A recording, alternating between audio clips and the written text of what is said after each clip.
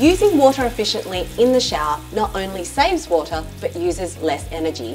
So not only will you save money on both bills, but also reduce your impact on the environment. There are two ways to use water efficiently while showering.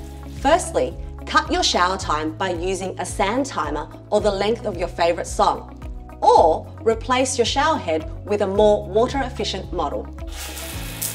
Modern shower heads will still give you a great shower experience whilst also using less water. Using a 3 to 4 star WELS rated shower head will provide a lower flow rate, and there are several options and designs available. It's really easy to change to a new shower head yourself. You'll need a cloth, an adjustable spanner or a multi-tool, steel wool and Teflon tape.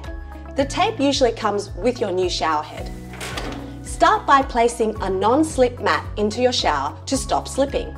Use the spanner or multi-tool to unscrew the old shower head and remove the flange. Check that the wall fitting is firm. If it's loose or damaged, you may need a plumber to stop the water from the shower leaking into your wall cavity. Clean the threads with steel wool and dry the area thoroughly with the cloth.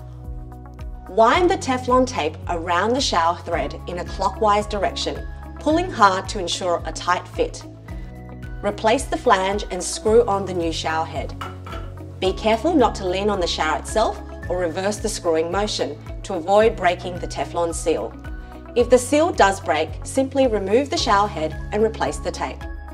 For a firm seal, finish turning with the shower facing the right direction. And finally, check that the shower doesn't leak. If it does, remove the shower head, replace the Teflon tape and refit it again.